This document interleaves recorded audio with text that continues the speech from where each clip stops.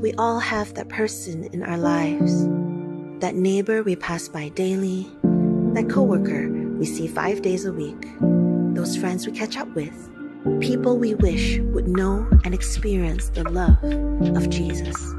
It takes great faith, with time, effort, vulnerability, and sacrifice to reach out to them. What greater opportunity than exercising your faith at our very own SIBKL Alpha. Now is the time to invite your friends for our upcoming Alpha and introduce the love of Christ to them.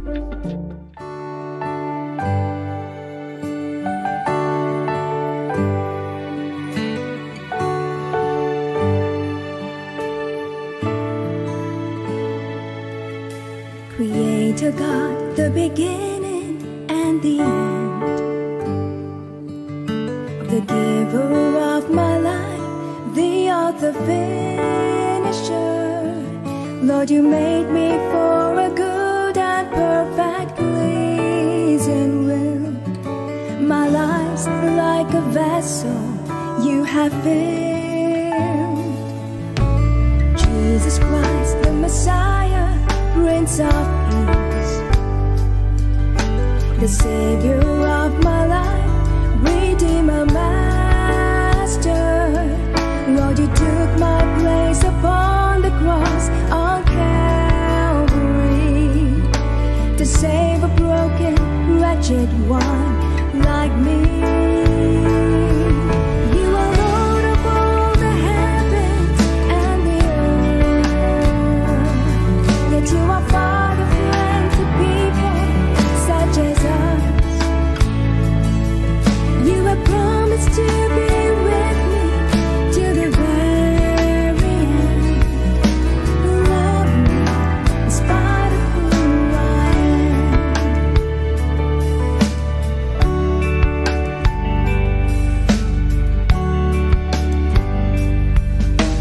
Holy Spirit, the ever-present help, the keeper of my life, my teacher, comforter. You're the one who prompts and whispers to my wandering faith. If only I would listen and obey. You are Lord of all the heavens and the earth, yet you are Father, friend to people such as us. You have promised to be with me till the very end, loving me in spite of who I am, loving me in spite of who I am. You are Lord of all the heavens and the earth, yet you are Father, friend to people such as us. You have promised to be with me till the very end, loving me in spite of who I am, in spite of who I am. You are Lord of all the heavens and the earth, yet you are Father, friend to people such as us. You have promised. If you're new to our church, do fill up your welcome card so that you can redeem your free gift. If you've parked in Bangunan Yin, don't forget to validate your touch and go card.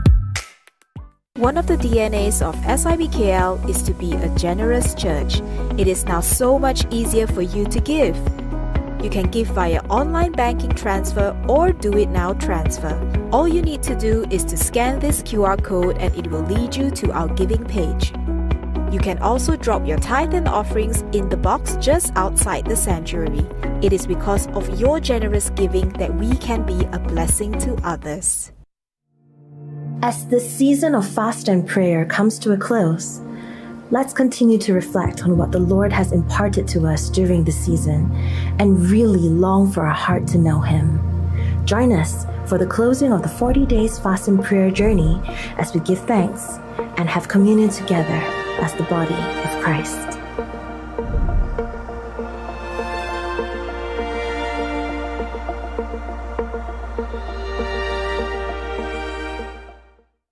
Now is the time, calling all Malaysians from across the land to rise up and pray for the country during this crucial time of transition and transformation. This Malaysia Day, come with a prayerful heart and join us for our prayer revival service as we saturate our country with the presence of God. Let's uphold the spirit of caring for one another and call on the King of Kings to see a miraculous transformation in our beloved Malaysia and its people.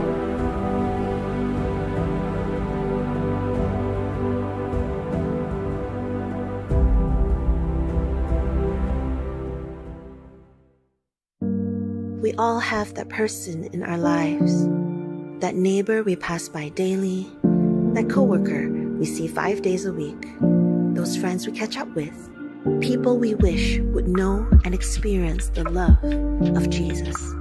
It takes great faith, with time, effort, vulnerability, and sacrifice to reach out to them. What greater opportunity than exercising your faith at our very own SIBKL Alpha. Now is the time to invite your friends for our upcoming Alpha and introduce the love of Christ to them.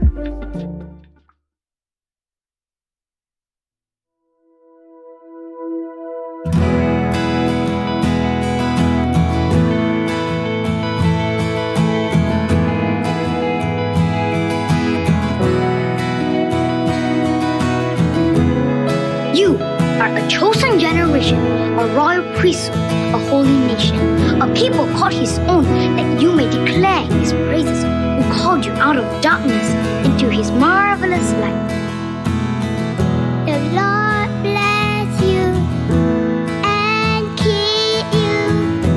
Make His face shine upon you and be gracious to you. Lord, turn His face toward you And give you peace. The Lord bless you and keep you.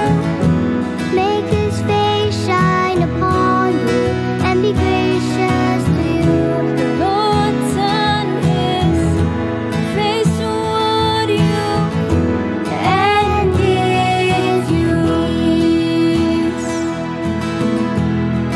God has given every child talent to be a blessing.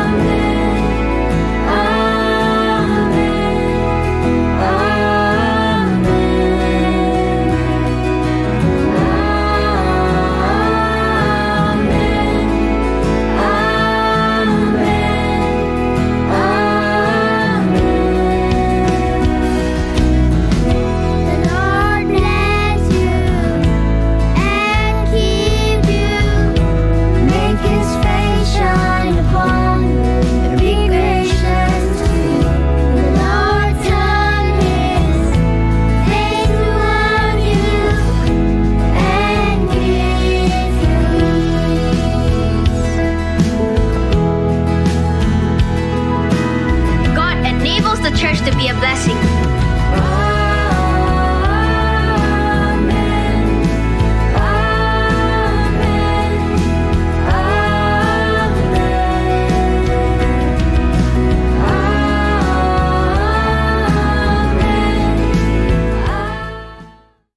If you're new to our church, do fill up your welcome card so that you can redeem your free gift.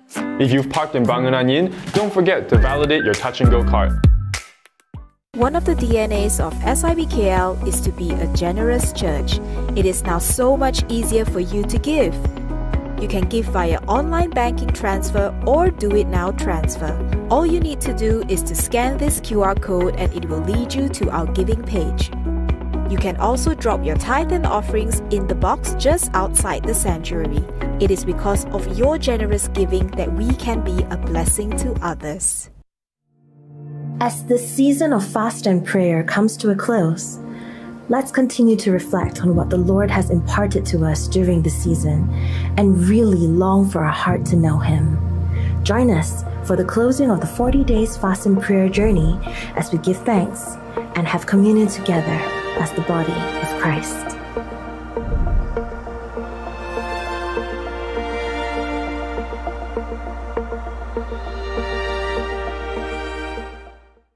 Now is the time, calling all Malaysians from across the land to rise up and pray for the country during this crucial time of transition and transformation. This Malaysia Day, come with a prayerful heart and join us for our prayer revival service as we saturate our country with the presence of God.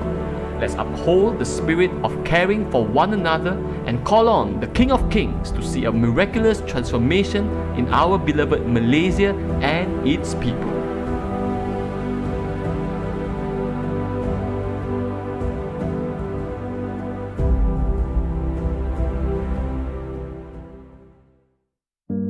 We all have that person in our lives, that neighbor we pass by daily, that coworker we see 5 days a week, those friends we catch up with, people we wish would know and experience the love of Jesus. It takes great faith, with time, effort, vulnerability, and sacrifice to reach out to them. What greater opportunity than exercising your faith at our very own SIBKL Alpha. Now is the time to invite your friends for our upcoming Alpha and introduce the love of Christ to them. Your love has invaded my heart, come to me and made me new. How could I live but to live for you? Ooh, ooh. I'm leaving my past behind. Freedom in Christ is mine. Won't live for me, I only live for you. Ooh, ooh. This is the moment for our change.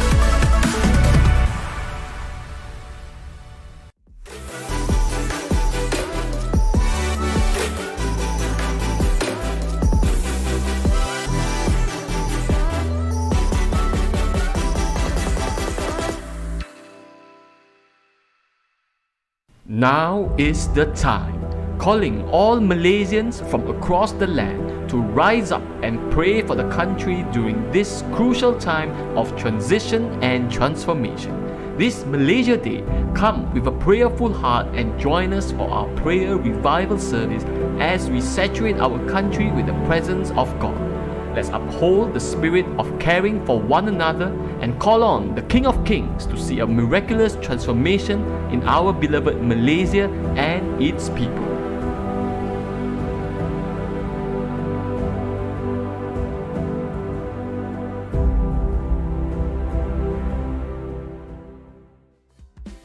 Children Ministry needs you, especially if you love our little toddlers and preschoolers aged 2 to 6. Come join us. Scan this code on the screen to sign up now.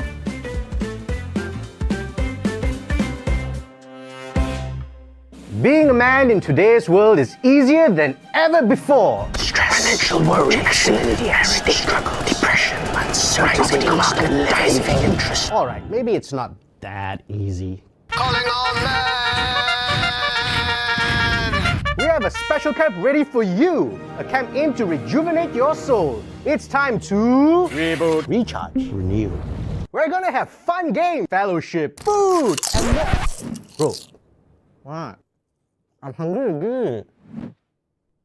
And most importantly, word. It'll be held at Harvest Haven. Not heaven, but close. A beautiful, serene place without the interruption of the outside world. The perfect place to reboot, recharge, renew. On top of it all, you men will be having the trip of your lives. I can't contain all my excitement within this short promo. It's time for you to unpack the surprises for yourself. Sign up now.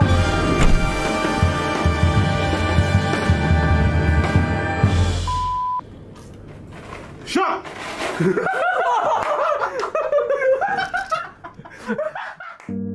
We all have that person in our lives, that neighbor we pass by daily, that coworker we see 5 days a week, those friends we catch up with, people we wish would know and experience the love of Jesus. It takes great faith, with time, effort, vulnerability, and sacrifice to reach out to them. What greater opportunity than exercising your faith at our very own SIBKL Alpha. Now is the time to invite your friends for our upcoming Alpha and introduce the love of Christ to them.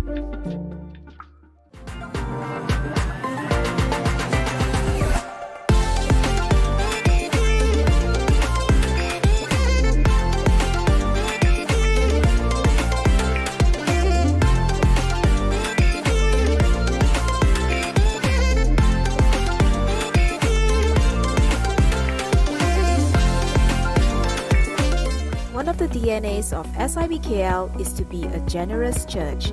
It is now so much easier for you to give.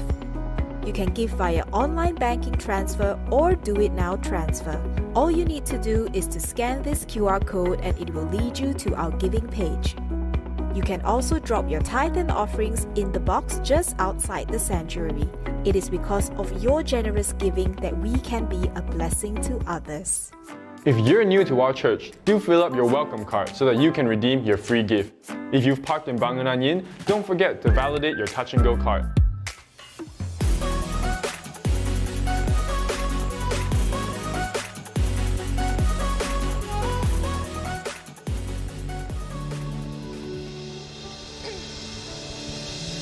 Good evening, church. Hi, my name is Stefanie and I'm so privileged and I'm feeling so much joy to be in the house of the Lord, and it's just my honor to welcome you here this evening. Just say hi to someone next to you, just wave. And even for those who are joining us online, hi. Just welcome to the SIBKL service this evening. And you know, I'm so excited because I'm just wondering if there's any of you who are new here, who are visiting us for the first or second time. If you are, can you just wave at me? Could you just show your hands and let us know if you're new here? Wow, well, hi, welcome. So good to have you here with us. Is there anyone else? Anyone else? Maybe at the 6th floor? Wow, another one. Yes, hi, welcome. So good to have you here with us. And you know, if you're new here, we would like to invite you to the Connect counter that's just right outside the main sanctuary. We have a special gift for you. So make sure after service, head right outside. And we would also love to connect with you. So go right after the Connect counter. You can go one floor down to our hospitality lounge, where we would love to get to know you better. Yeah. And those who are online and it's your first time tuning in on SIBKL, we wish you a warm welcome, and we would also like to get to know you. So please, could you just type in the chat and say, hi, I'm new, I'm my first time watching, and we will love to connect with you. Yeah, it's really special that we can be here today. And before we go into a time of worship, there are just two quick announcements that will be shown on the screen. Firstly, today is day 35 of the 40 days of fast and prayer. Day 35. Just 5 more days to go. Is anyone going to be having withdrawal symptoms after these 40 days? Maybe not. Okay, now but on Tuesday, this coming Tuesday, 13th of September, is going to be our close. We're going to have a closing service. It's going to be at Sang 2 on the 4th floor, 8:30 to 10 p.m. If you can't join us physically, you can actually also tune in online on YouTube. Next announcement. Yes, next weekend will be such an exciting weekend. As you know, Malaysia Day is coming up. And on Saturday and Sunday, we have a special service, and it's going to be combined with our SIBKL BM brothers. And this will be a prayer revival service. So can I really encourage you guys to come and be here? Come and pack this place out. It's going to be awesome. You're going to pray for God to move on this nation. We're going to believe that God is going to pour out His Spirit once again. As we've seen in the past revivals, He can do it again. Amen. Amen. Yeah, let's just stand. Let's just invite the presence of the Lord here, even as we prepare our hearts for a time of worship. Oh, hallelujah. You know, if you can, just join me in just praying out loud, just saying, Lord, I want to welcome you into my heart. I want to host your presence here in this place. Oh, hallelujah. Oh, Lord, there is no other place we would rather be. There is no other place we would rather be than in the house of the Lord. This is the place where you desire to dwell with your people. And so even right now, prepare our hearts, Holy Spirit, to receive all that you have for us as we raise up our worship, our adoration, our offering to you, God. May it be a pleasing offering, may it be a pleasing sacrifice in your sight, oh God. Oh Lord, so just come and inhabit the praises of your people even this evening, Lord. Oh, we thank you, Lord, and we say we love you. We love you. We're expectant for you to move in this place. In Jesus' name I pray. Amen. Amen. Amen. Truly, Lord, we love you and we love to praise you. Amen, church. Are you ready to praise the Lord? Are you ready to praise the Lord? Come on, just lift up your hands. Just shout hallelujah to Him, because there's power in praises. When we declare His name, there's breakthrough, there's freedom. Amen. Come on, put your hands together.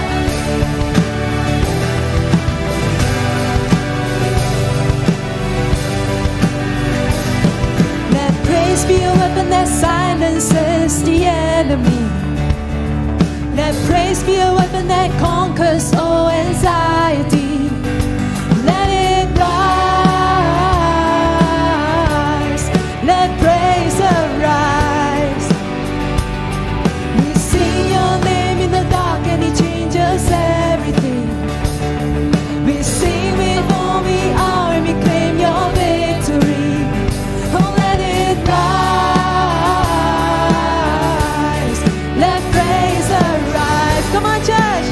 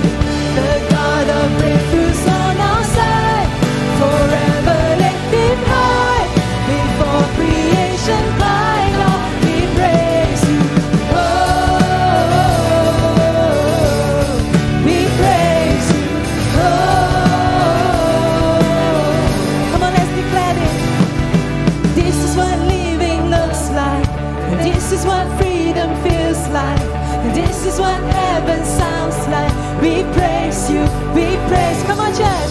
This is what living looks like.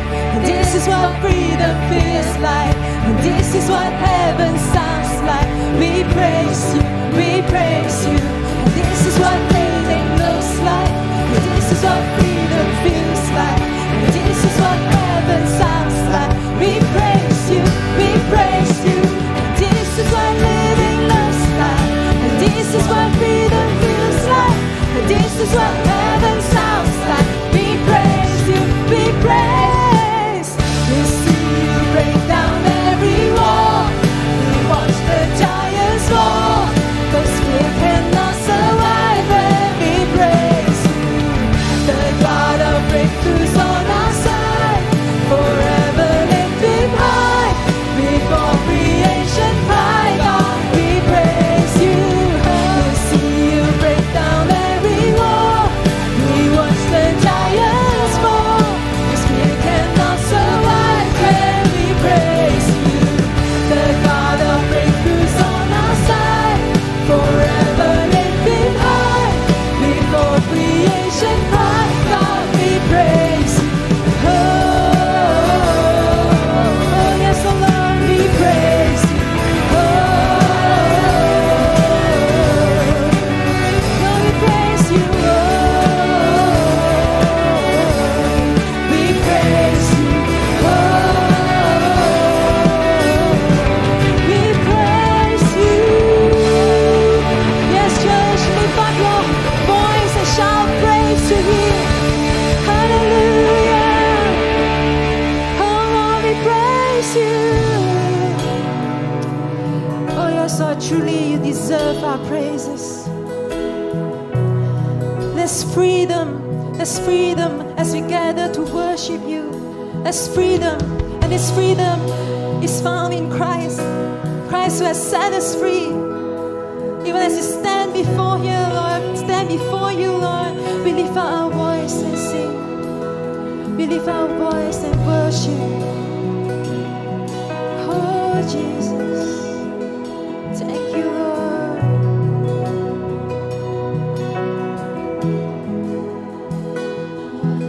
The praise is Jesus, my Redeemer. There is no more for heaven now to give. He is my joy, my righteousness and freedom, my steadfast love, my deep and boundless peace. To this I hold, my hope is only Jesus. For my life is only bound to His. Oh, how strange and divine, I can sing all is mine, yet not I, but through Christ in me. Oh, we thank you, Lord.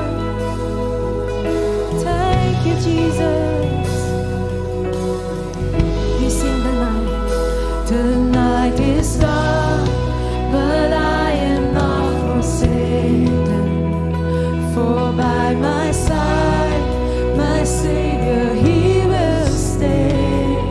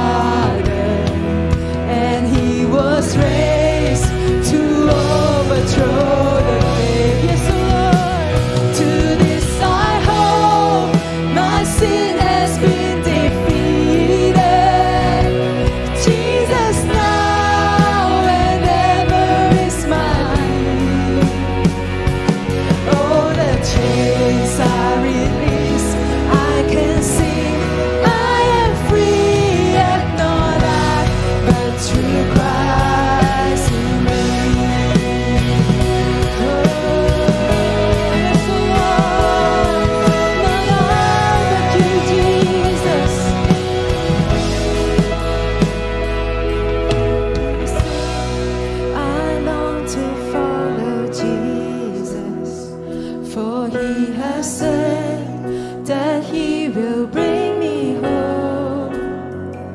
And day by day, I know He will renew me until I stand with joy before the throne. To this I hope, my hope is only Jesus, and all the glory evermore to Him. When the race is complete, still my lips shall repeat, yet not I, but through Christ in me. To this I hope, to this I hope, my hope is only Jesus, and all the glory evermore to Him. When the race is complete, still my lips shall repeat, yet not I, but through Christ in me. When the race is complete, still my lips shall repeat, yet not I, but through Christ in me. Yet not I, but through Christ in me. Yet not I, but through Christ in me.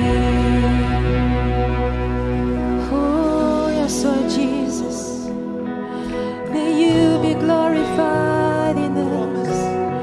May You be glorified through our lives, oh Lord. Not I, but You, Jesus. Oh, may You be magnified. Thank You, Lord. Thank You for Your grace. Thank You for Your love. Oh, we thank You, Lord.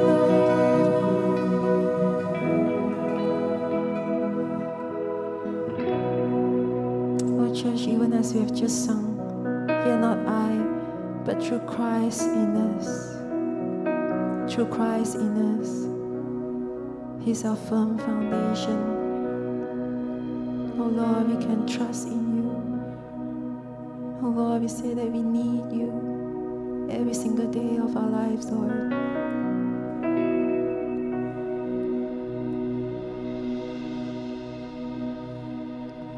I need You more than yesterday. I need You more than words can say. I need You more than ever before. I need You, Lord. I need You, Lord. Come on, church, you sing. I need You more. Just tell the Lord. More than yesterday, I need You more. So much more. And more than words can say. I need You more than ever before. I need You, Lord. I need You, Lord. We sing, I need You. I need You more.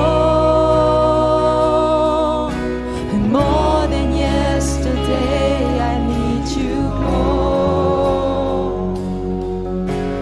More than words can say. I need You more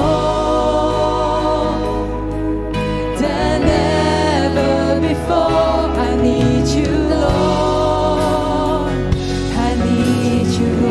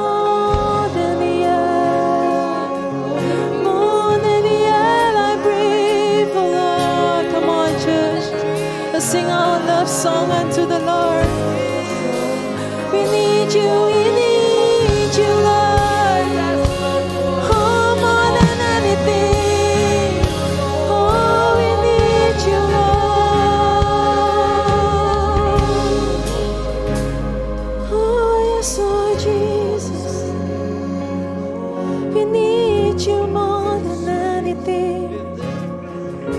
Thank you, Lord. My church, just reach out to Him. Just focus on Jesus. Let this be a personal time between you and Him. Oh, I just want to look to you. Just want to focus on you, Jesus. 'Cause you are all that we need, all that we want. Oh, more of you, Lord.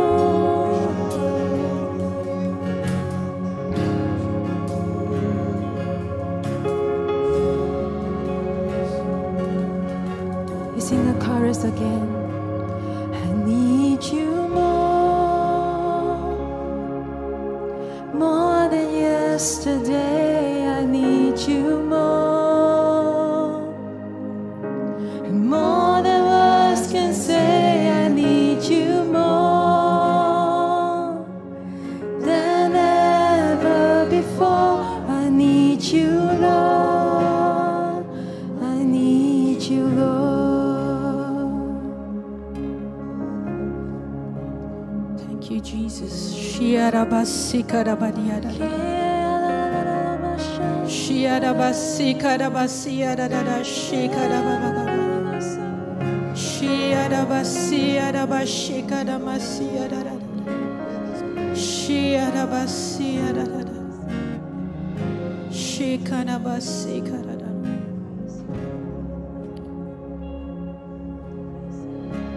I even feel this evening the Lord is saying to you, He's saying to His people, His beloved people, that He has heard your cries. That He has heard your cries. The cries that you have cried when no one else is looking. When it's dark and it's night and you're crying out to the Lord, and He has heard your cry.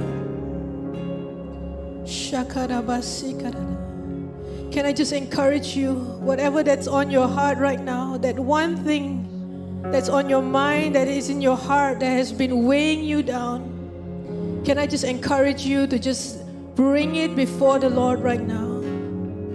Just bring it before Him. God is here. He is present. He desires to lift this heavy burden off you.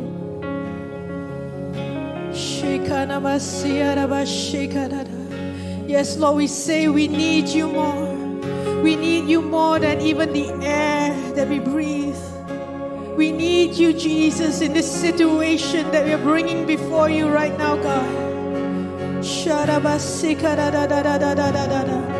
Whether it is a financial breakthrough or a health situation or something with our children, whatever it is, the Lord is here. He hears your cry. He hears your prayers. And even today, I believe in that the Lord is desiring to set you free, to bring that breakthrough that you've been desiring, that the Lord is desiring to even break the chains of slavery, to break the chains of bondage over your life or your family's life. So in the name of Jesus, right now I declare, Lord, that your people have been set free. Your people have been set free. Your people have been set free in the name of Jesus.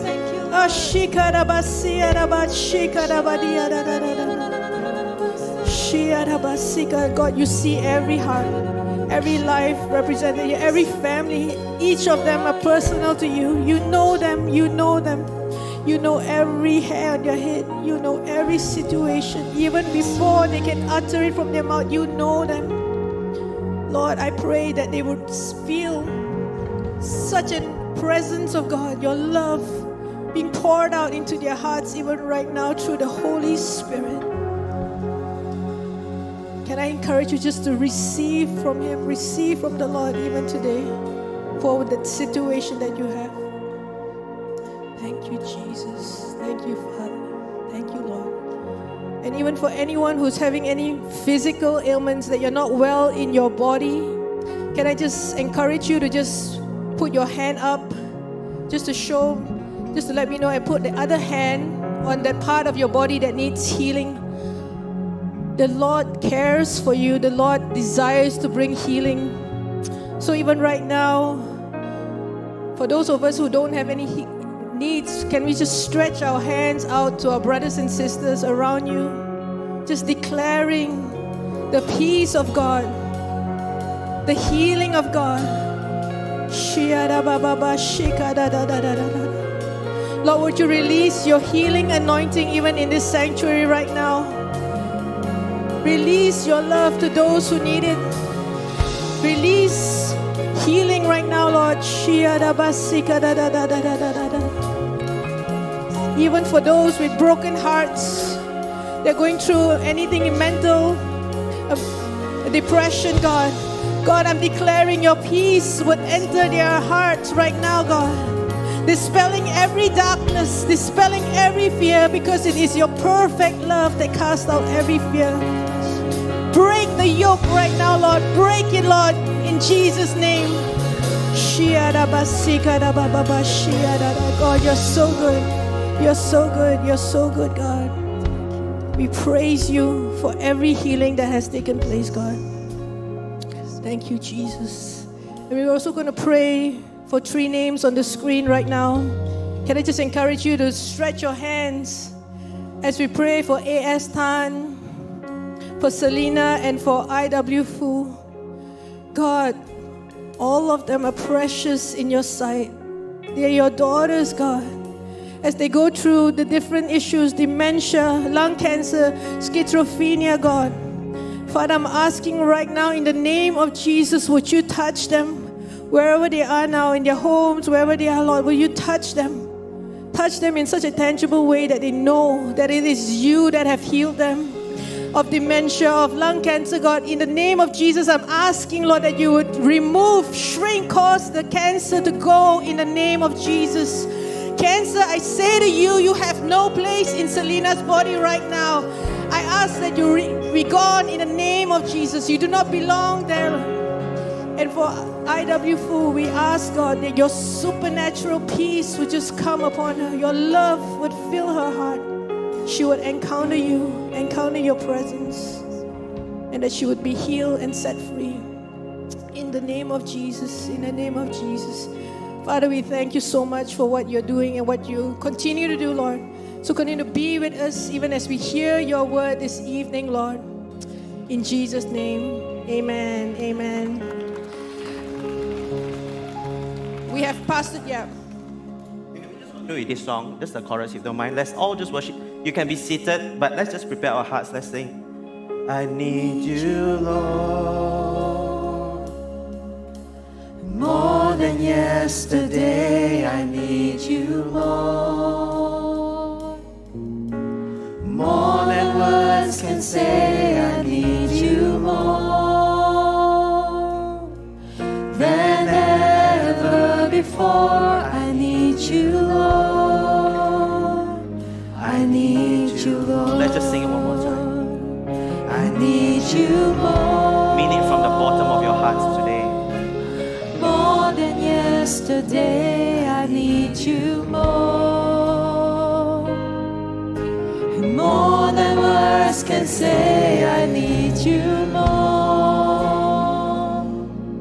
than ever before. I need you, Lord. I need you, Lord.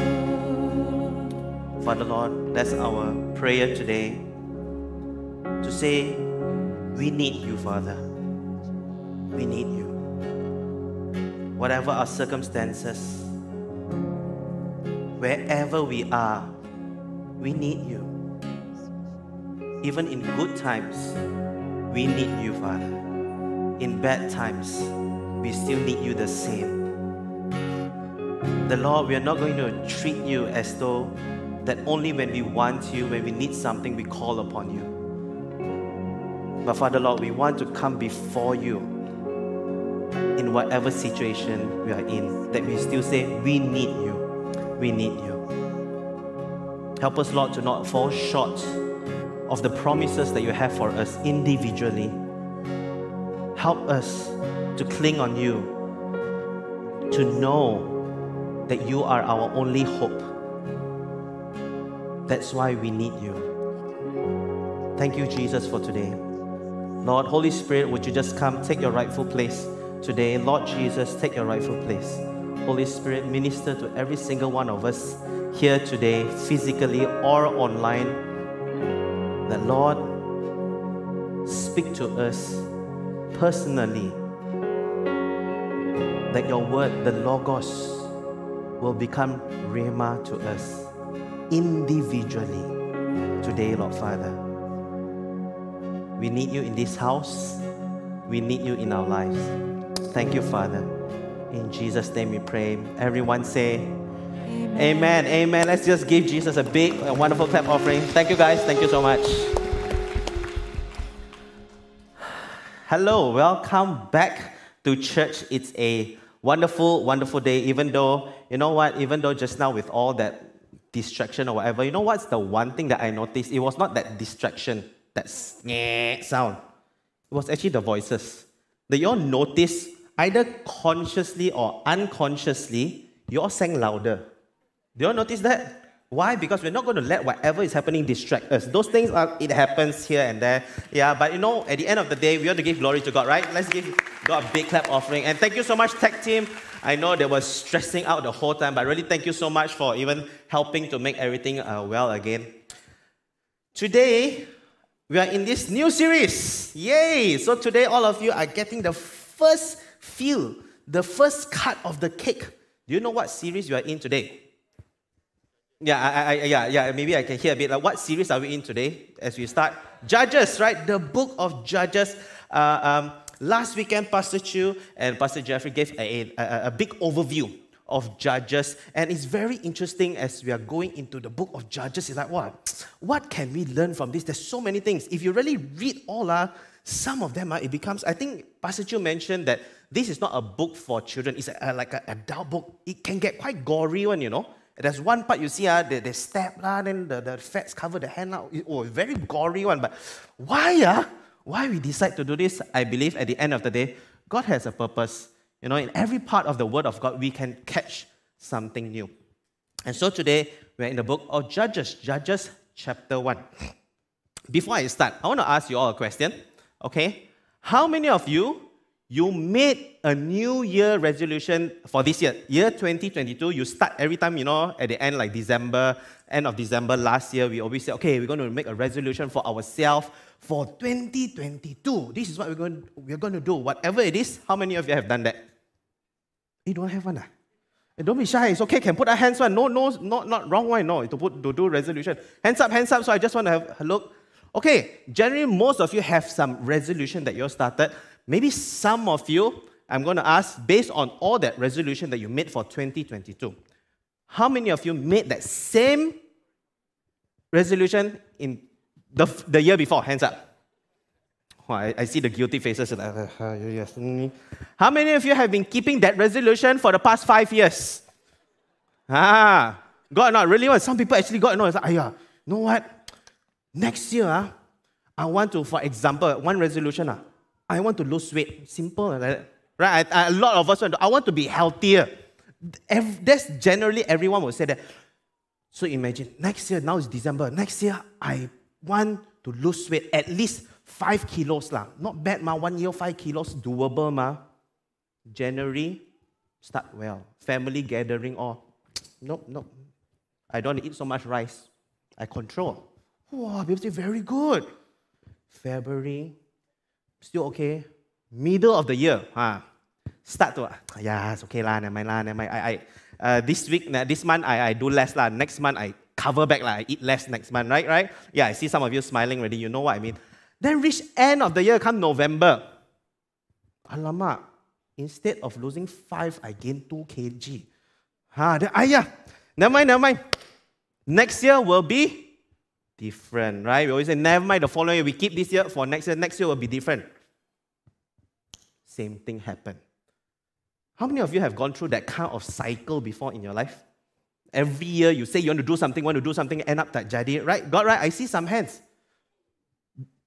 I see, okay, there's a sudden laughter there, but okay. Yeah, so this cycle is very natural for us when And I'm not here to say, you see, you all don't know how, not disciplined. I'm not coming from the angle, but talking about this cycle, one moment that we are very motivated, very inspired to do something, but it just doesn't hold all the way to the end of the race, or you can put it, or the time frame that you put. We fall short of the goal we want to achieve. Then we said, never mind, we'll try again. Then we still fall short. So it's like a cycle like that. If you can understand this concept, you'll understand the book of Judges very well. Because that's the cycle. And in Judges 1, Pastor Chu gave that whole cycle about, the people of God, they were blessed. They start with very blessed, and then because of that, in good times, then they start to sin.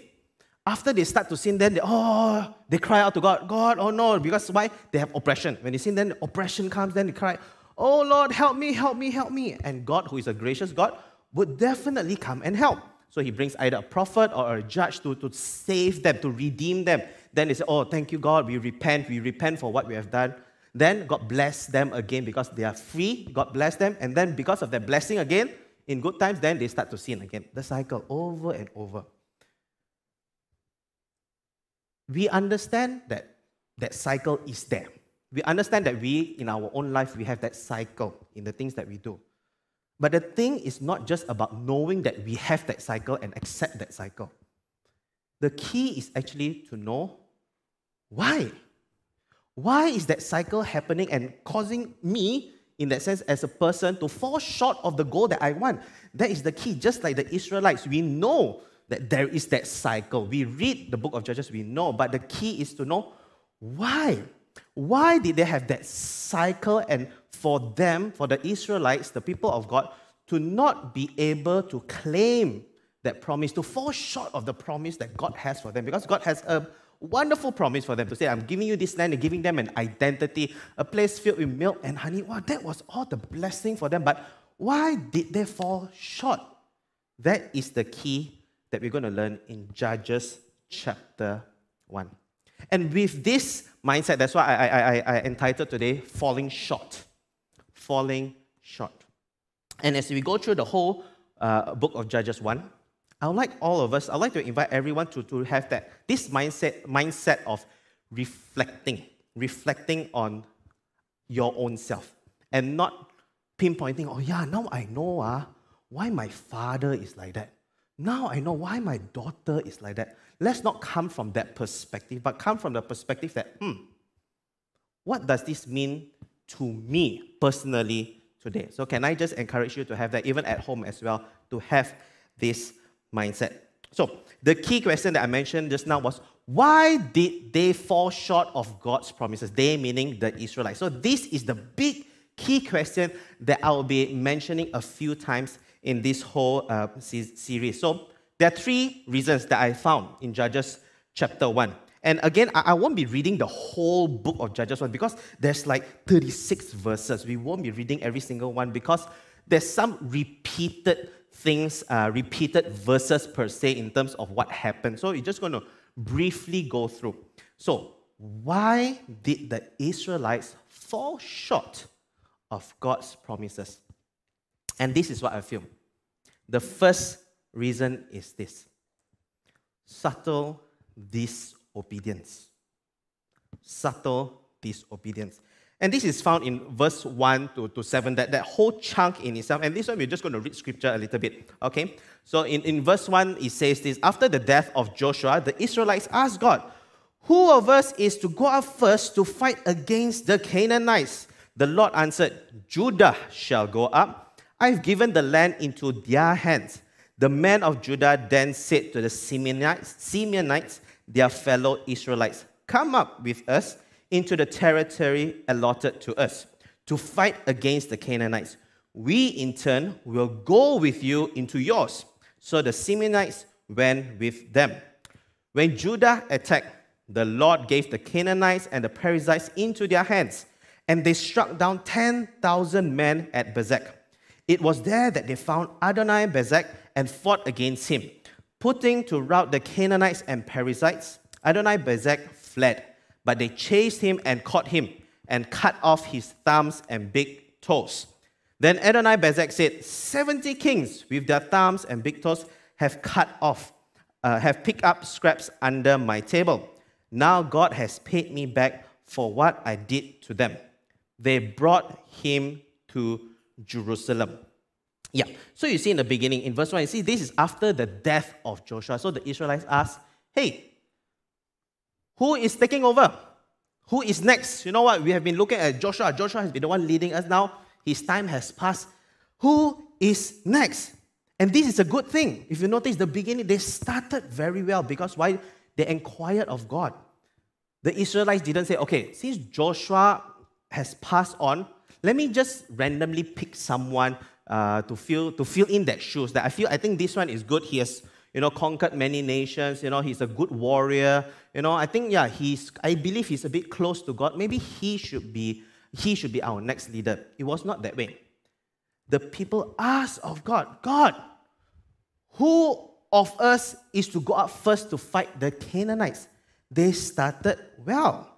However, this is where I mentioned where the subtle disobedience came.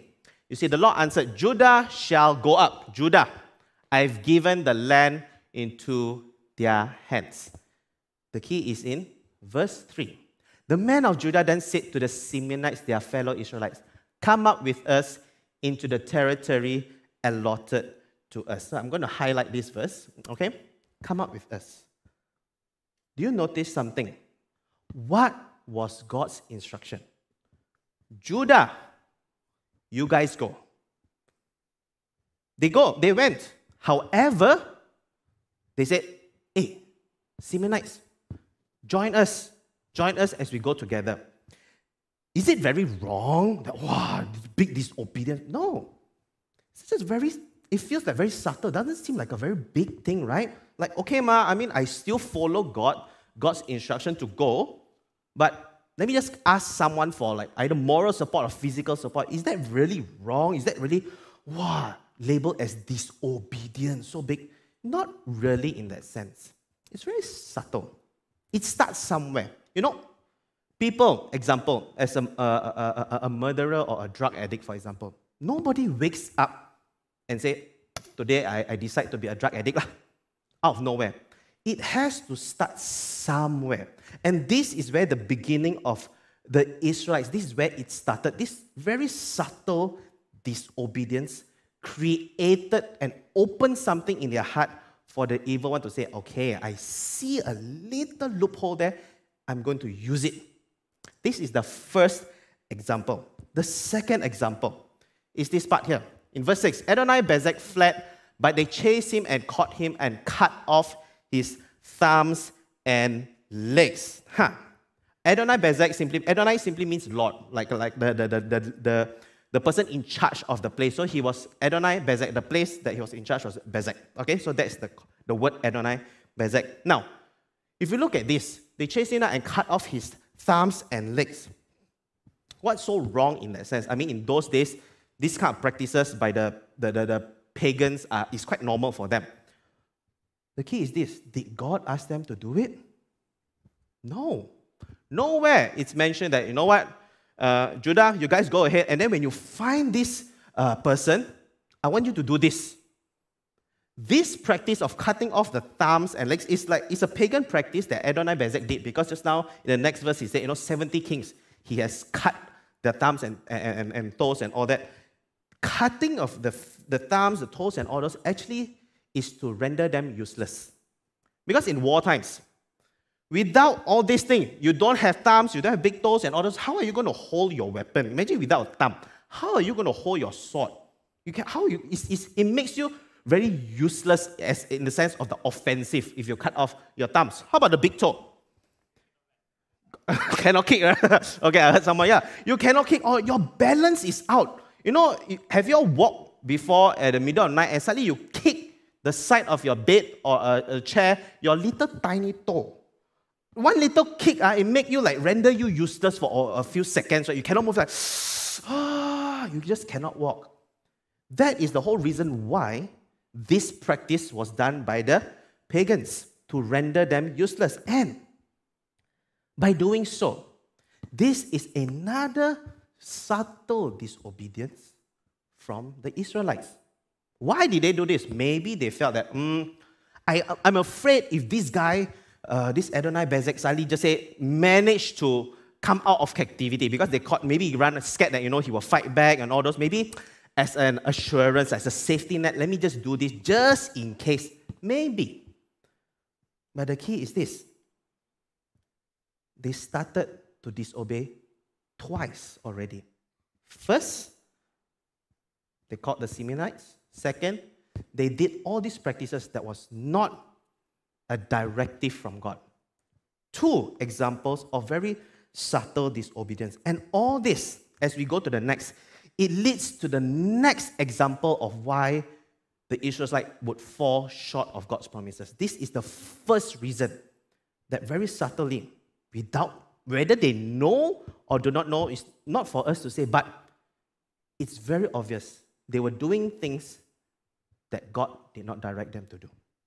And today, we say, how does that apply to me today in terms of all this subtle disobedience? How do I know what is subtle, what is in my face disobedience? How do I determine?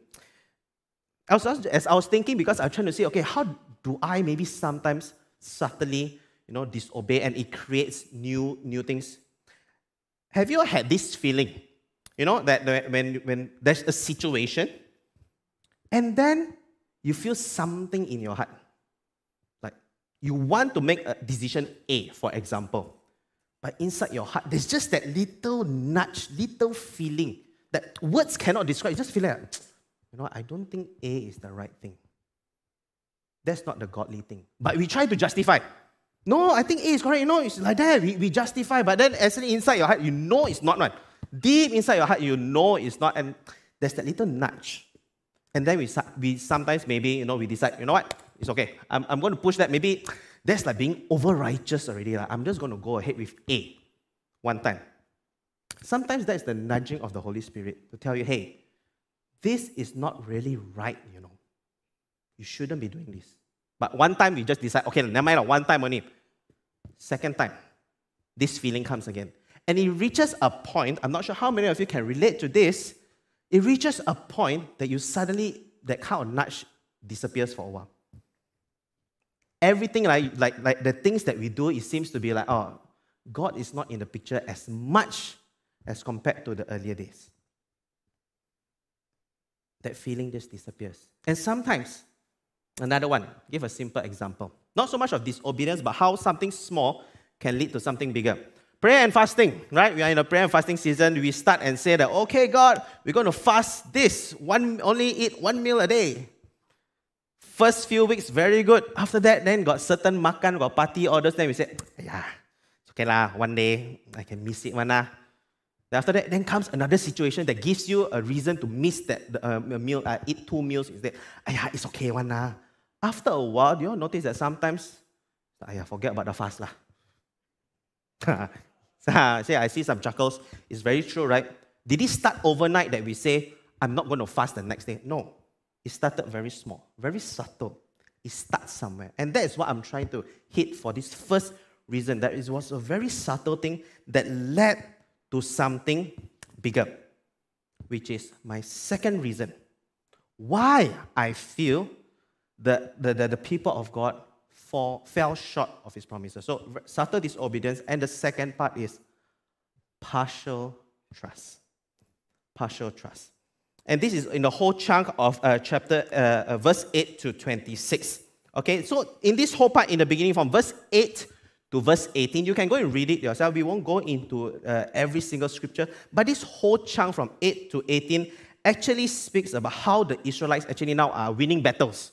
They are following after God. Say God goes here. Okay, He was winning against the enemies. Everything seems to be going very good. In that sense, you can call it as victory upon victory is coming. And then it felt like, God was on their side. Yes, smooth. Everything is good. But the thing changed in verse 19. As they were going through battle, they were winning and winning. And verse 19 says this, the Lord was with the men of Judah. They took possession of the hill country, but they were unable to drive the people from the plains because they had chariots fitted with iron. Iron chariots. So let's have this picture in our minds. They were going for battle. They were winning. Yeah, God said, I'm with you. Go, right? In the beginning, God already said, go against the enemies. I will be with you. Go. And then suddenly see iron chariots. Okay, thank you. I'm not going there. I'm going back. What does that mean? You know, when God tells you to go, you see something. Oh God, I think you didn't plan for that. Later I come back, let me re-strategize again. That was actually what was happening in that sense. Why did they say, oh, we cannot continue this battle? They didn't trust God fully. Because verse 19, it says, the Lord was with the men of Judah. Do you think that God was unaware that there was iron chariots waiting for them? Probably God wanted to show them that, hey, even with iron chariots, if you have trusted me 100%, you will see a marvelous victory. That in the eyes of men, like probably this is almost close to impossible.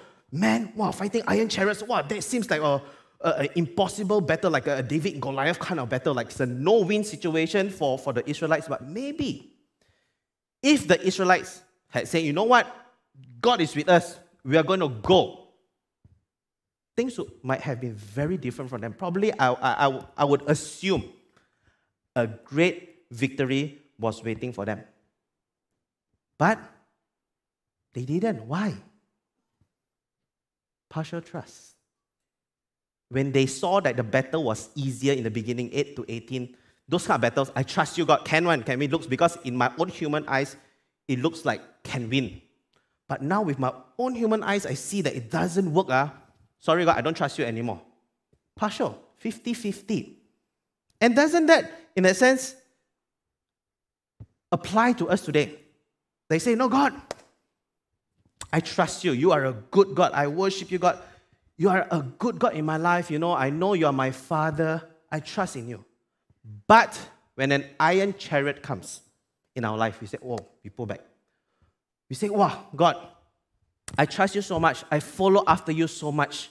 Why do I get all these challenges in my life? You know, sometimes as Christians, unfortunately, we think, we believe somehow in our own, either in our heart or somehow subconsciously, we believe that if I follow God passionately, 100% fully, I sacrifice everything, my life is going to be okay.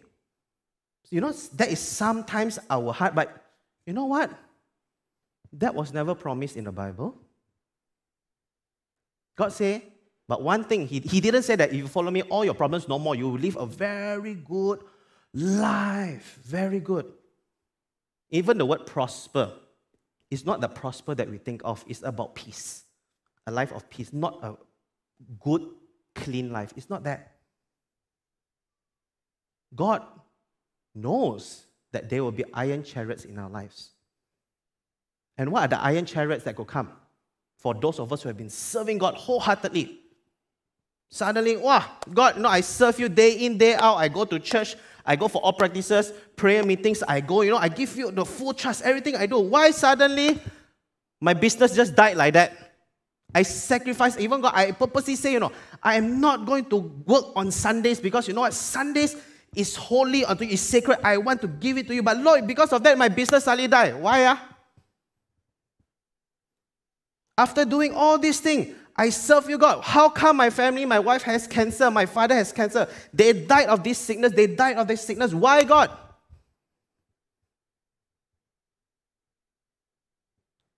God, I've given so much.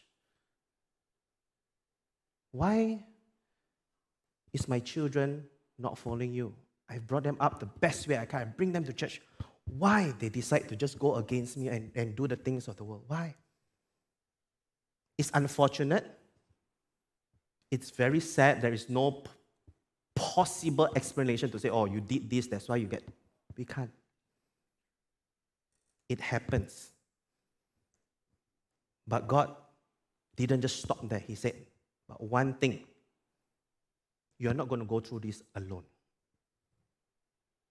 I'm with you. As we go through all these moments of our iron chariots, it's going to be tough. Probably no one else can understand. It is going to be tough. But I want you to fully trust in me. Now, as I was reading this, I was just reflecting Not heartbrokenness, brokenness in families, in life will cause people to change or even change their whole situation. For example, about 10 years ago, I started Bible college.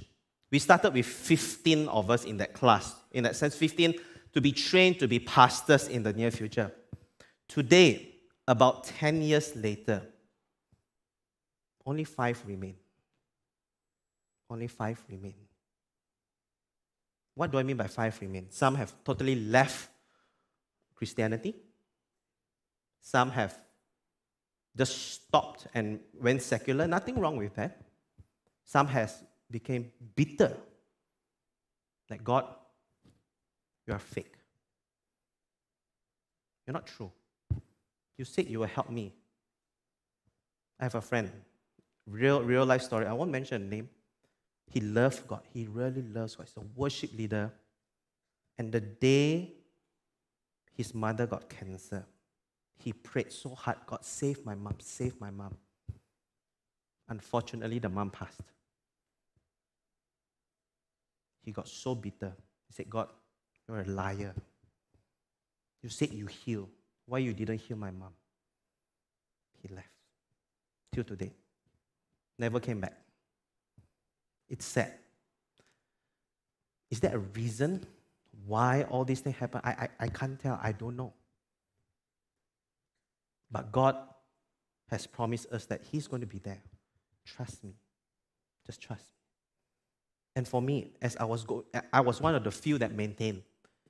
And during my time being in full-time ministry, I had my own iron chariots.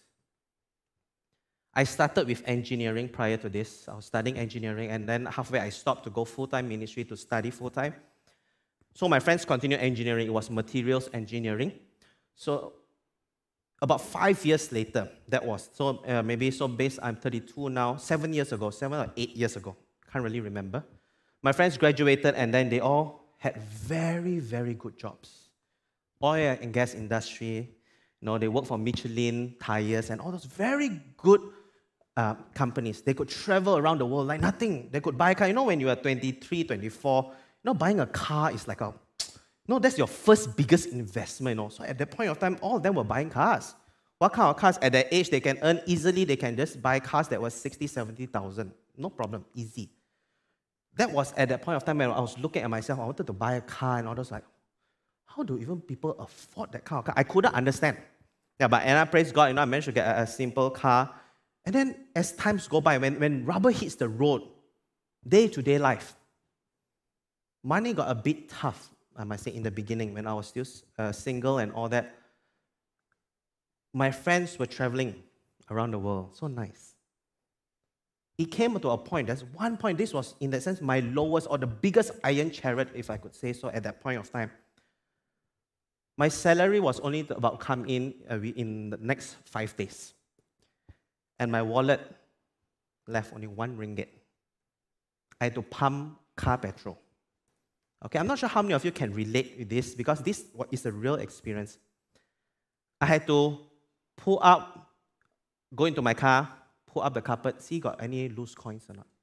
Sofa, pull up the sofa. I'm not sure how many of you have gone through that kind before. Because my mom has. And I also went through that in my earlier days to find just a few coins, just to be able to sustain that 5 more days. I said, God, wow, I sacrificed so much for you. Why cannot help me in my finances, man? Not to say I simply spend. That was my first question I asked God. But thankfully today, I'm okay. I'm not asking for pity or what. I'm just telling you my story. Please don't, alamak, so kesian. I'm not asking about that, okay? Yeah, better put that disclaimer first. Yeah, and then the second biggest hit for me, my biggest iron chariot, if for those of you who know my cancer story, right? For those of you who remember, I was diagnosed with liver cancer, and then the tumor was taken out. Long story short, I don't have to go through the whole therapy, praise God, it was just taken out, but I'm still under checkup. That was my biggest hit. When it hit me in 2017, I think 2017, my world broke for a while. I couldn't understand. And I was supposed to preach that weekend, I still remember. I told Pastor Chiu, I cannot. I was not in the right frame of mind to preach. I can't. But I still trusted God. At the end of the day, Lord, you said, you called me into your ministry. I want to hold on to what you say in Philippians. In Philippians 1 verse 6, it says, being confident of this, that he who began a good work in you will carry it on to completion until the day of Christ Jesus. Because I know God has a good plan for me. I don't want to fall short of the great plan, because I could easily just disappear from the kingdom of God, be bitter. I can easily do that, but I chose, Lord, you called me. I believe you called me, and I want to believe that you have something great for me. And that helped me to not give a partial trust to God, but a full trust. And I believe God has great things for all of you as well, if you give that full trust in your life. And I believe some of us have that iron chariot. Even right now, you're facing something that, God, I've given you everything. Why? Friends, can I just encourage you to trust? Not a partial trust, 100% full trust in God, because there is going to be a great victory happening. Trust God in that, because our God is a good God. Amen? And because the Israelites were not able to give their full trust, they forsook themselves. They fall short of seeing that great victory. And it's so sad. So once again, why did the Israelites fall short of God's promises, of God's great things for them? It started with a very subtle disobedience. It started there. And then from there, it grew to something a bit bigger that, I won't trust God so much now, probably. Half. And both of this, it started with these two, and it led to the third reason why they fall short. The third reason would not have happened, I believe, if you didn't start with these two. After going through subtle disobedience to God, only trusting Him partially, it was a catalyst to the last reason of why they fall short, which I believe is now they learn to compromise. God, I don't trust you as much. I think I can start to compromise. And where did I get this? In verse 27 to 33, again, this whole chunk again speaks about them winning against the Canaanites. And then let me just go to the verse here. Where did they compromise as they were going for battle again? Verse 27, but Manasseh did not drive out the people of Bethshan or Tanakh or Dor or Ibleam or Megiddo and their surrounding settlements. For the Canaanites were determined to live in that land. When Israel became strong, they pressed the Canaanites into forced labor but never drove them out completely. Nor did Ephraim drive out the Canaanites living in Gezer, but the Canaanites continued to live there among them. Do you notice this? They chose not to drive out the Canaanites, the enemies in the land. When God told them in Joshua earlier, go and annihilate all the enemies. Take them out from this land. You don't even to see a speck of them. All their idols, destroy it. Why? If you remember when we were learning about in Deuteronomy, the whole series, God wanted to give them an identity, remember, as a people of God. That, you know what? I don't want you to be distracted or to be mixed and matched with these people who are not God's people. Just for easier understanding, okay? How many of you love to eat steak? Beef steak, your hands up. Right? I recently only learned to appreciate beef steak because of my wife. She teach me, I don't know how to eat beef steak. I'm very sad. I eat well done one last time. Oh, I see the judgmental faces. Yeah, so I learned to now eat medium rare. And this thing I know, so people who really love steak, correct me if I'm wrong, tell me our steak lovers, people who love to eat steak, they will say, no sauce. You cook medium rare for me, the sauce is whatever is the butter with the garlic, with the rosemary, that is my sauce. Don't give me black pepper, brown sauce, all those. Correct or not? Right? Because why? You want to taste the beef. You want to taste, how fresh the beef is or how old the cow is, through that one, how fresh and all that. Yeah, don't don't change the taste with all these additional things. That is what God was trying to tell them. Pure. Israelites, be pure. Don't get mixed up with all this, because you know what? I'm going to give you your identity. Don't get distracted with all, don't get poisoned by all these other practices. Just this way and this way only. But they didn't. They compromised. They allowed the people to stay with them. And you know what's the one thing that they said? You know what? They wanted to control them. You see verse 28, when Israel became strong, they pressed the Canaanites or the enemies, into forced labor, but never drove them out completely. Into forced labor. They thought they could control their enemies. They thought they could control their enemies. Today, what is the significance of the enemy? What have we lived so close to say, okay, I compromise, I allow you to live with me? Sin. Sin. The evil one, which is sin. I believe many of us can relate that sometimes we compromise and allow sin into our life, and we live very close to each other. No one knows, ma. It's okay, one na. I'm home alone, ma. I can do whatever I want. No one is here. I'm traveling. My family is not here. I can just be quiet. I can just turn on the computer and do certain things. I can just, money under the table. No one sees. It's okay. Whatever it is, when I said the word sin, I believe something popped into each of our mind. Whatever it is. Again, I'm not here to judge, you sinner. No, it's not about that, friends. Remember, it applies to me as well. It applies to me. I'll ask myself that question. Have I compromised and allowed sin to stay so close into my life? Because we feel we can control, right? Just like them. The Israelites thought they could control their enemies. But you know what? They were proven wrong. It happened in verse 34. The Amorites are the enemies, the Danites are God's people, to the hill country and not allowing them to come down the plain.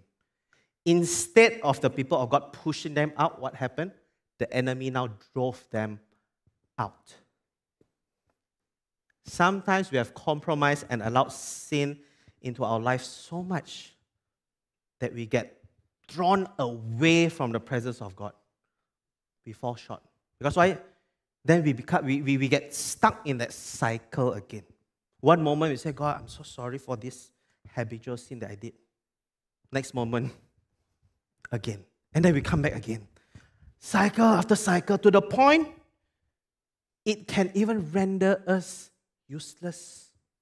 We feel so useless already. God, I'm stuck in this.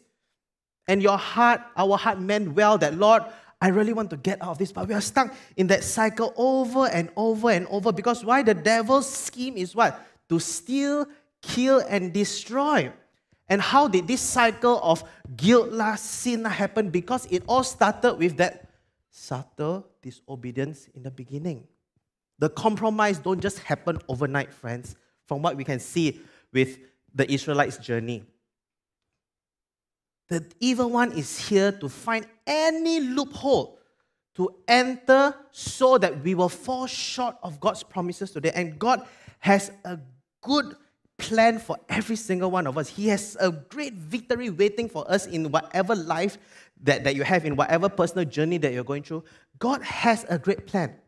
But all these things, subtle disobedience, partial trust, and compromising will cause us to sometimes fall short. Fall short. And that's very sad. You know, the evil one is very real out there. As I was preparing my sermon 2 days ago or 3 days ago, I saw this post that came up. Okay, oops. Yeah, if you don't mind, can just put the picture.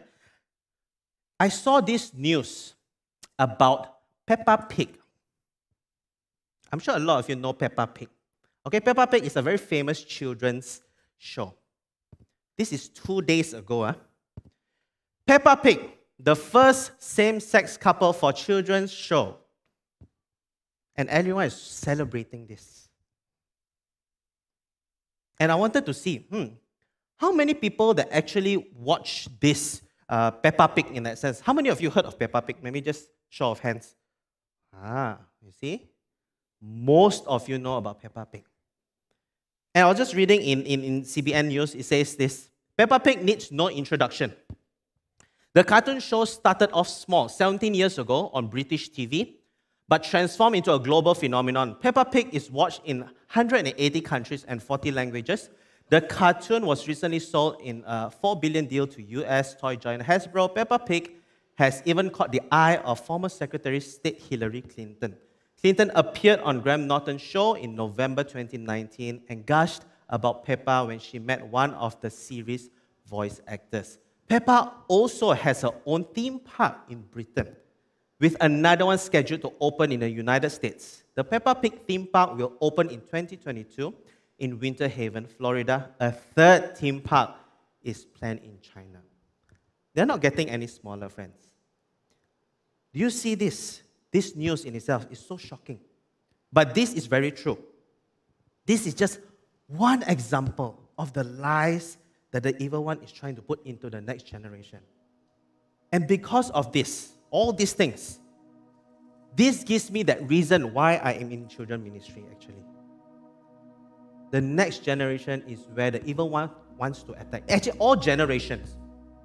But they want to focus on the young because they are easy to nurture. This is my heart because the world is evil, friends. The world is evil.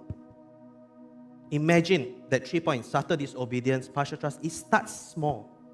A child won't understand fully all this, but it starts very subtle. Give them 5 years later, imagine what will happen to their life. What are the principles that they will hold in their life? Give it another 7 years, and within that 5 to 7 years, more of these things is going to come out. It doesn't stop here. More and more will come out. Imagine what's going to happen to them. That is the cry of the next generation. And that's why I feel I want to play my part. To teach them the best way I can. But you see, teaching them in itself, what if I'm teaching the wrong thing? That's where it comes back. That for myself, I need to make sure I know the Word of God well. I need to make sure I'm living in the promises of God and I'm not falling short. Of course, we fall short once in a while, friends. That's normal in that sense. But we don't want to always fall short of God's promises. We come back, return back. And by serving the children, it makes me reflect. Remember the question that I shared in the beginning to reflect? I need to make sure that I'm not falling short first. And friends, this is just a little call to all of you. If you have the heart to serve the children, serve the children in your house first. To me, parents, if you are here, you play a huge role. You play a huge role. The children ministry only has 1.5 hours a week. You see them every day. Can I strongly urge parents, know that you have been given that mandate to bring up a strong next generation that will not be disobedient, that would fully trust God and will not compromise. And for those of you, the children ministry actually needs help. Might as well. Join us. Join the team. Serve however you can. So you saw the booth outside. If you want, speak to the team there. Because it's so important. You know, as I was just sharing all these things, for some of us, maybe we have been just going through this cycle over and over. One moment saying, yes, God, I'm so strong for you. Next moment, we compromise.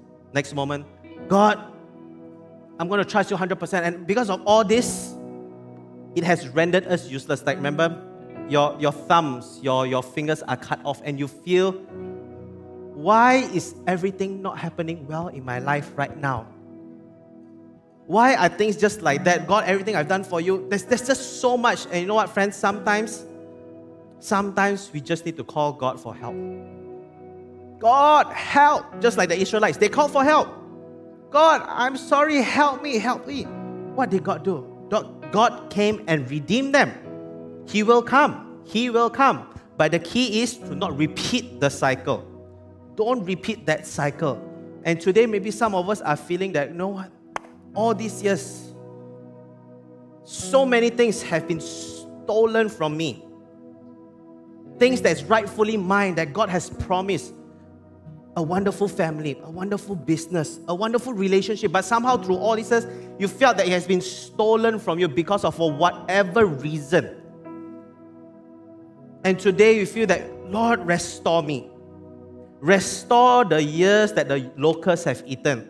That, Lord, I'm so sorry. I'm so sorry for whatever I've done. Yes, Lord, I have gone away from you. I've forsaken you. I maybe have been disobedient. Whatever it is, friends, you know, today, I feel God wants to restore us back. He wants to restore whatever has been broken.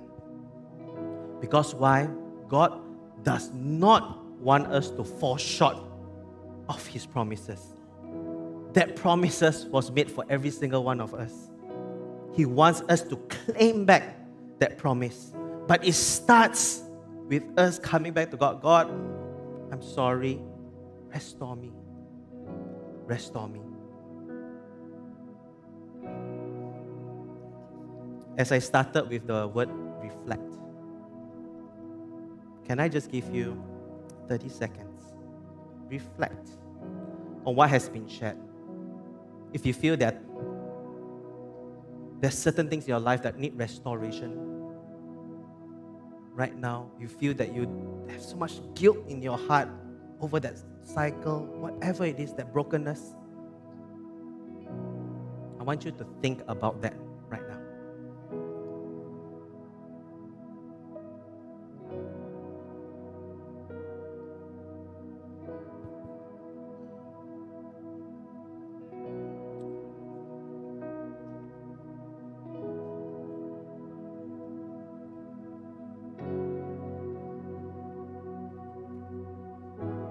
Today,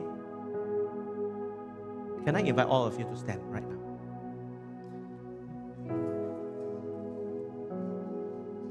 Because I want to encourage all of us again, once again. In Philippians 1 verse 6, it says, being confident in this, that He who began a good work in you will carry it on to completion until the day of Jesus Christ.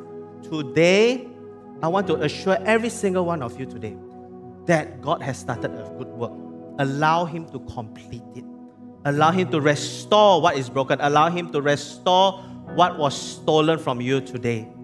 And if all these things mean something to you today and you really want to, God, I need you. Can I just invite you to come forward? Okay, just come forward. As the worship team is just going to worship, you say, God, restore me. Restore me once again. Can I invite you? Just come forward. And then the pastors will not be praying for you first, because I would like you to spend that first moment with God.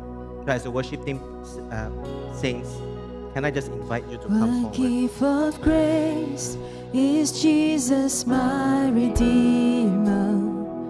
There is no more for heaven now to give. He is my joy, my righteousness and freedom, my steadfast love, my deep and boundless peace.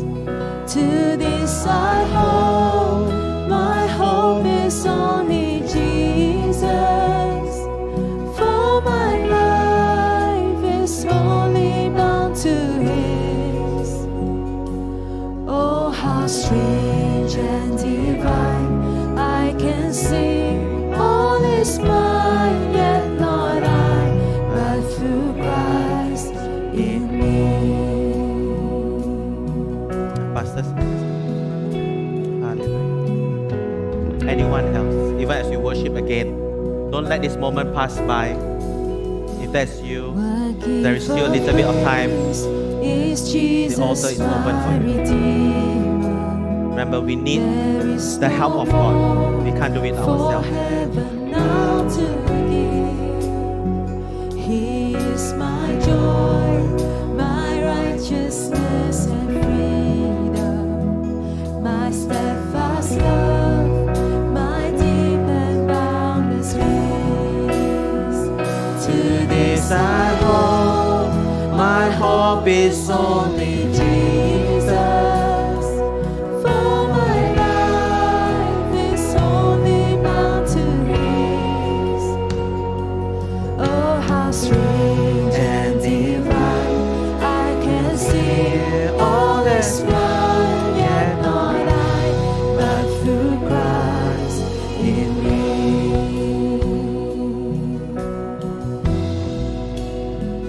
What gift of grace is Jesus my Redeemer?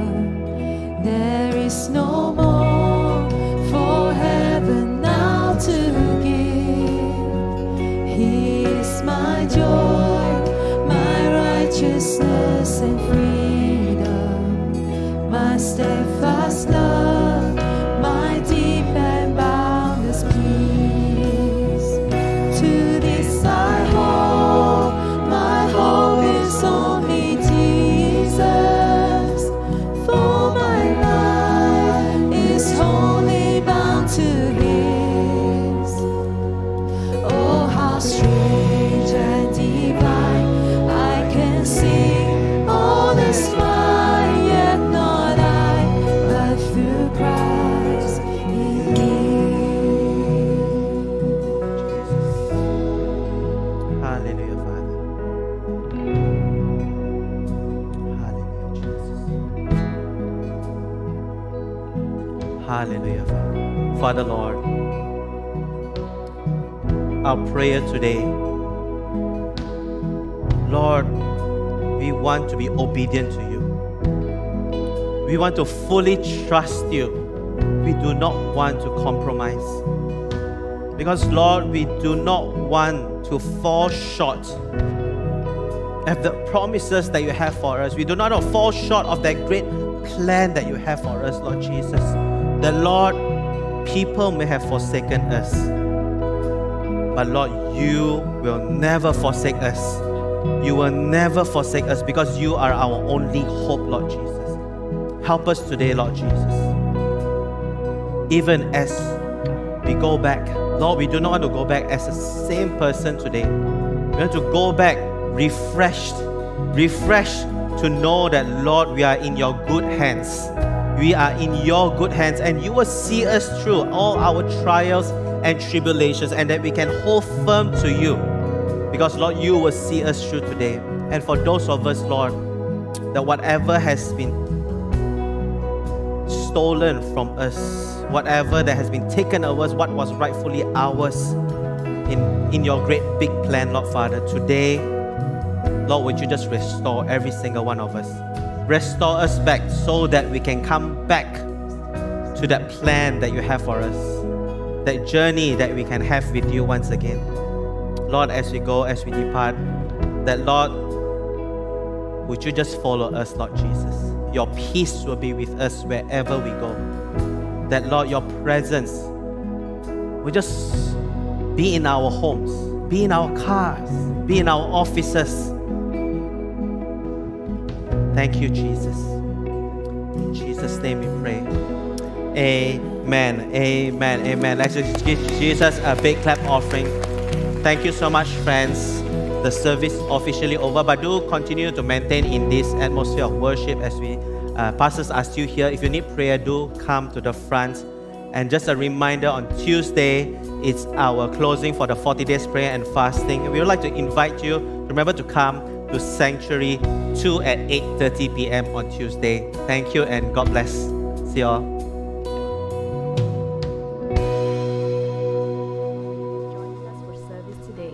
If you would like someone to pray for you, head over to the link and our pastors and leaders would love to pray and connect with you. One of the DNAs of SIBKL is to be a generous church. It is now so much easier for you to give. All you need to do is to scan this QR code and it will lead you to our giving page. You can give via online banking transfer or do it now transfer. You can also drop your tithe and offerings in the box just outside the sanctuary. It is because of your generous giving that we can be a blessing to others. If you're new to our church, do fill up your welcome card so that you can redeem your free gift. If you've parked in Bangunan Yin, don't forget to validate your touch and go card. Hi everyone! Would you like to get to know SIBKL a little bit more? If you've ever had such questions like, how can I join a cell group? How can I serve in a ministry? How can I be discipled? How can I be a member? How can I join one of our SIBKL events? Or any other questions, then I invite you to click on the link below and we will connect with each other via WhatsApp. One of our Connect leaders will reach out to you. We would love to connect with you, so we invite you to connect with us. God bless.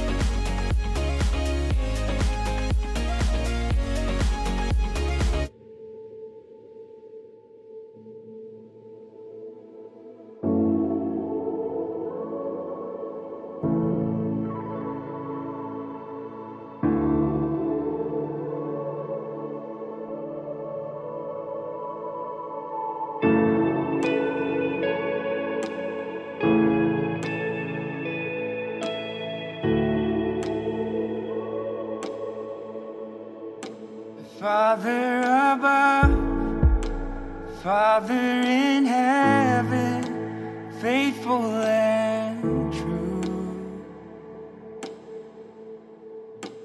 Father above, Father in heaven, we your children come to you.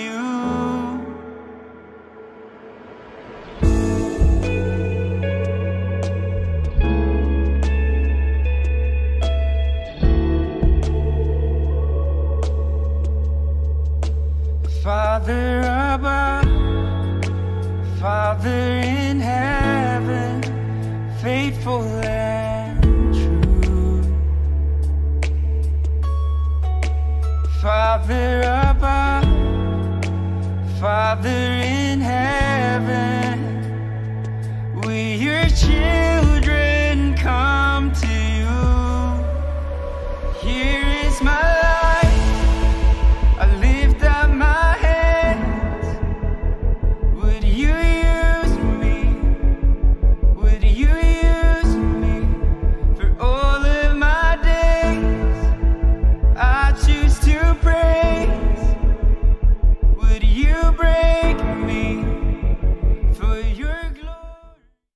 If you're new to our church, do fill up your welcome card so that you can redeem your free gift. If you've parked in Bangunan Yin, don't forget to validate your touch and go card. One of the DNAs of SIBKL is to be a generous church. It is now so much easier for you to give. You can give via online banking transfer or do it now transfer. All you need to do is to scan this QR code and it will lead you to our giving page. You can also drop your tithe and offerings in the box just outside the sanctuary. It is because of your generous giving that we can be a blessing to others. As the season of fast and prayer comes to a close, let's continue to reflect on what the Lord has imparted to us during the season and really long for our heart to know Him. Join us for the closing of the 40 days fast and prayer journey as we give thanks and have communion together as the body of Christ.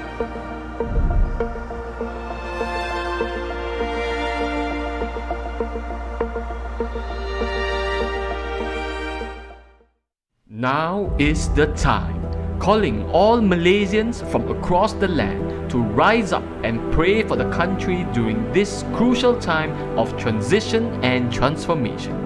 This Malaysia Day, come with a prayerful heart and join us for our prayer revival service as we saturate our country with the presence of God. Let's uphold the spirit of caring for one another and call on the King of Kings to see a miraculous transformation in our beloved Malaysia and its people.